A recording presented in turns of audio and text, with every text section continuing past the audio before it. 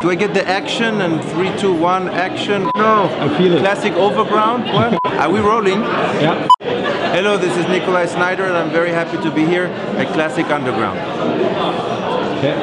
Just maybe a little bit louder. He said one take. Yeah. Louder? Hello, I'm Nikolaj Znaider and I'm very happy to be here at KLASSIK Underground.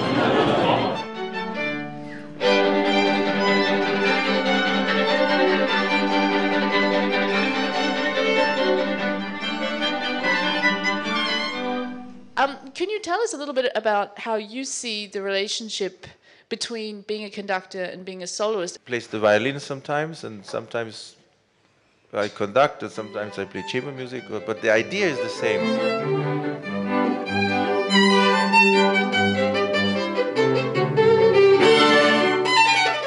I fell in love with the symphonic repertoire, which was the reason I wanted to start conducting.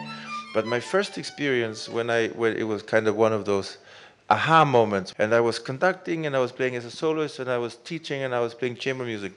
The idea of the way I try to make music, the sharing of ideas, the exchange of ideas on stage is the same.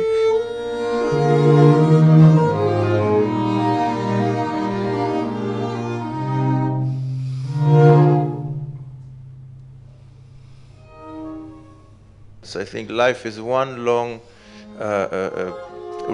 chain of little moments, and then when you stop and look back, you go, oh, this brought me in a completely different place. There are very few such moments, you know, the birth of your first child, there's a clear before and after. Certain life-changing events do occur.